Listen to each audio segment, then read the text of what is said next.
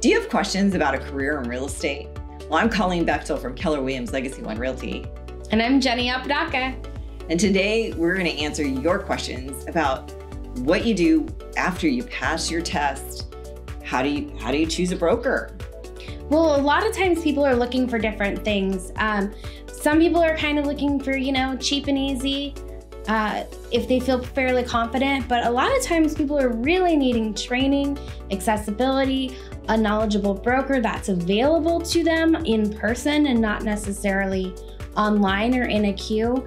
And then also continuing education opportunities are really important.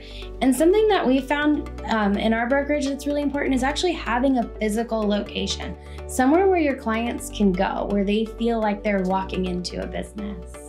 Yeah, at Keller Williams, we like to say that real estate is digitally based and physically enhanced. Mm-hmm. So what is important to you and what are you looking to get out of your real estate career?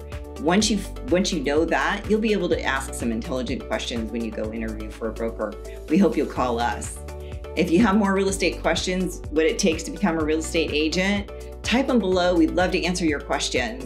And listen to the next one. We're gonna be coming with you with more questions and answers. And really, you should just come here. That.